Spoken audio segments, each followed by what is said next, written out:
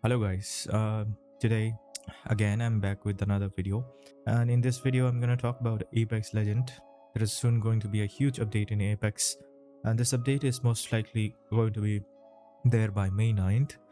And having gone through the entire blog, I would like to share some quick updates about what are the major changes that we can expect to see. They have brought World's Edge map update, and by that what this means, there are few of the locations which we could see, we would see here quickly that they have made changes in it in terms of looks and in terms of several buildings. Well, the first thing first they have quoted here is the World's Edge fragment east and west. Okay, in this one they decided to make changes with the monuments, this being the hot drop zone. Like if we play the World's Edge map, this is a place where most of the players decide to land, and this time there's a huge change. It's the goal to add some fresh in terms of the map and experience, and it does feels fresh as per my perspective. So this is exactly how it is looking right now, the fragment area. They have added some museums and several other stuff. So it says the monument project has been brought by Silva Farmers. So these are all fictionals, but yeah, it does looks great now. I mean, the buildings have been reshaped, changed, everything, and the area is somehow revamped again. If you could see the lava, this used to be different. The way coming from that side, this used to be completely open, and now this lava seems to be walkable. Like you can walk, but of course there will be damages. This is how it's going to look like from inside the museum. Most likely this one, yeah, this part. Let's have a relook back again.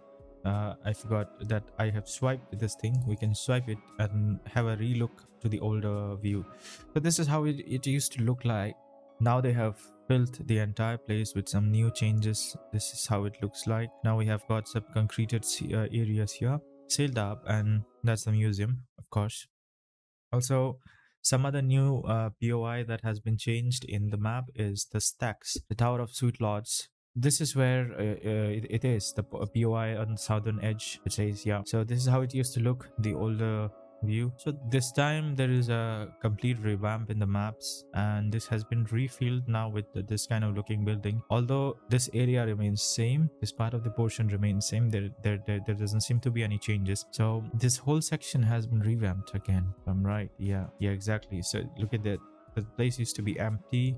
Now we have got those platforms and supply bins. Another major thing which is here in this update is going to be in this update, that is lava of updraft. The updraft, if you remember, when you fall, the flying animation which you get to see with your legends, that's the updraft. So this thing has been removed now, since because the lava is now walkable, like it's not that very deep. So you have got those platforms, you can climb over there, climb it here, and then the zipline remains the same. So yeah, the updraft is gone this time. Cool. And they say there is a harvester update. So if you remember this place, I don't exactly remember the name. I'm so bad with the map's name, but if you remember where it is, this used to look like this, right? If you completely if you jump on this platform directly inside the pipe, there was nothing to hold you down there, unless the lava updraft is to push you back here. Right now, this time what they have done is they have again revamped the place. If you drop within through the pipe, you will be dropping here, and you would take the zip line, and the rest of the things remain the same, right? So there are some changes with vaults as well. Additional vaults has been added. North wall is nestled in a tunnel leading to Skyhook. It is to only see in the game. Once we are in the game, only then we will be able to find out that how this change have occurred and how that is going to be. And in some of the places, environmental changes has also been done in order to give it more lively look. Moving up ahead, this is the weapon mastery. Weapon mastery is the major thing which I have liked so far in this blog in terms of the update. It says first long-term in progression system outside of account level. Remember how we used to get the progressions in account level? So beside that, this would be the other one which is going to be the major change in the game. So moving up ahead, how it's going to work.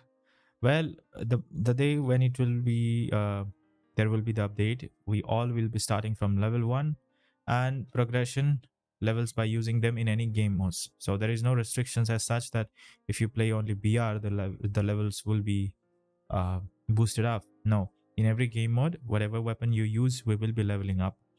So these levels are account wide and do not reset with seasons. This will be reset with each season's changing. That's great. And having a weapon in hand, dealing damage, securing kills, and fighting with style will generate weapon XP for that weapon. So this somewhere sounds similar with Call of Duty. That's how weapon leveling up works in Call of Duty as well. You carry the weapon no matter how you shoot it or not. Yeah, of course, if you get a kill with the weapon, then of course you will get higher XP. So every level 20, a weapon specific trial will unlock for you to test your skill with that weapon and reward you for the completion. Get your weapon to level 100 and finish all 5 trials to fully master that weapon and earn the final rewards. Each weapon mastery track will earn players weapon specific badges, lifetime performance trackers, legendary weapon mastery banner frames, and guaranteed legendary skin for each weapon. So I don't know how far it is going to be great, but they do say that leveling up till 100 we will get some cool items, right? The final rewards. So this is not described what will be the final rewards be looking like. So they say specific badges, lifetime performance trackers, and all of that stuff, blah blah. And this is how it is going to look like. The weapon mastery challenges, it's somewhere similar to Call of Duty,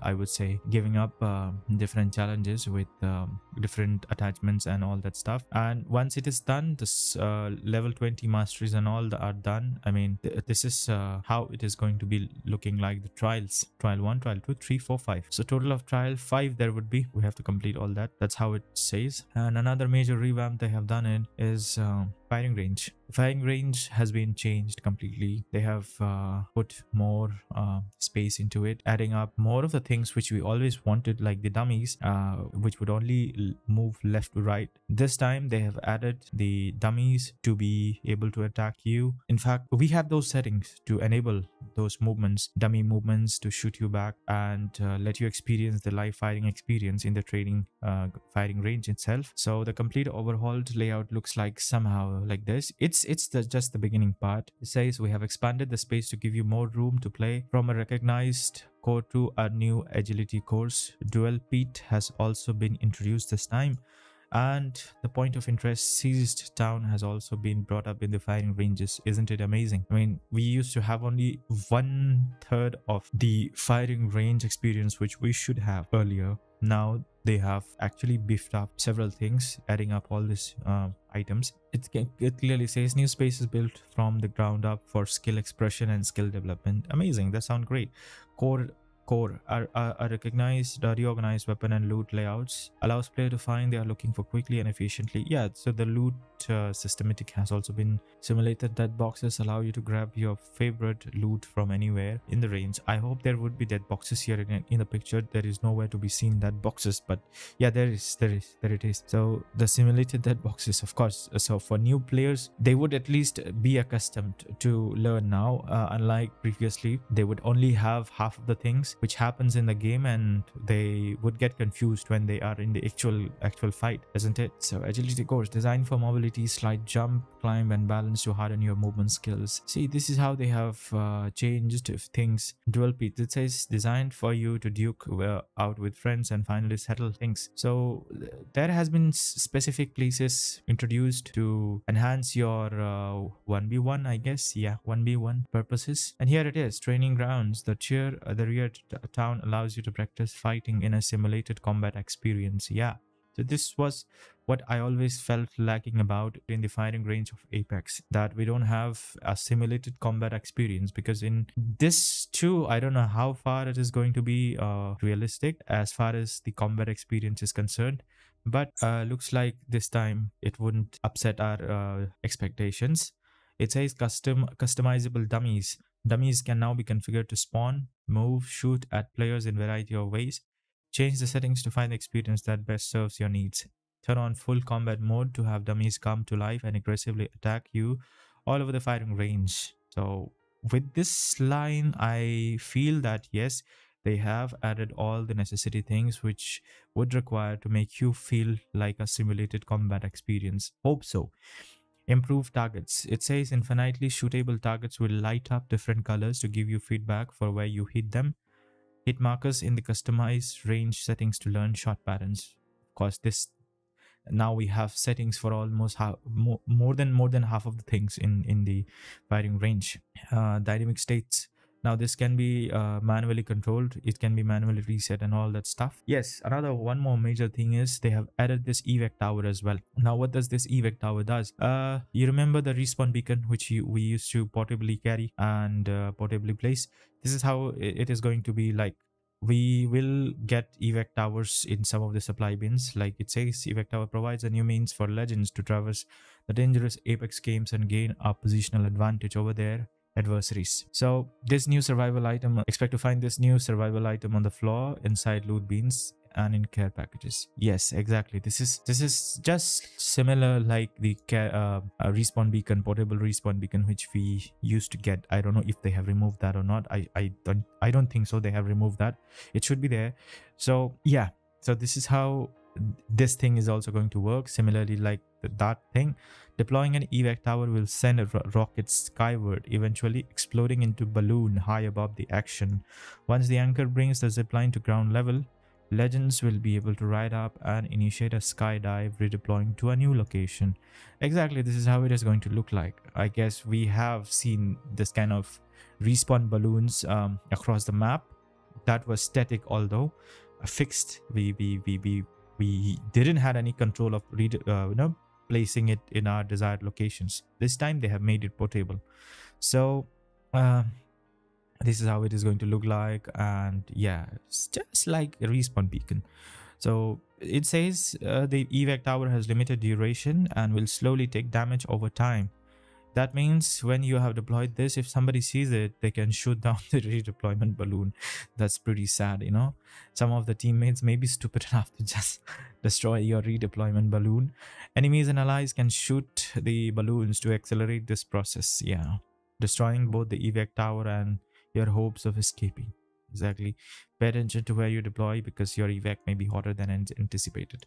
So yeah, this another update, the evac balloon, seems really helpful unless you are spotted by your opponent where you are placing the redeployment balloon, because there's a high chances that you will be ambushed when you are trying to redeploy yourself. Anyway, that's all for this update. There will be another rank blog that I'm gonna read out and maybe try to explain in simpler terms. That's it. If you find this information helpful, please drop a like on this video. And if you're new to the channel, make sure you subscribe it. Thank you for watching.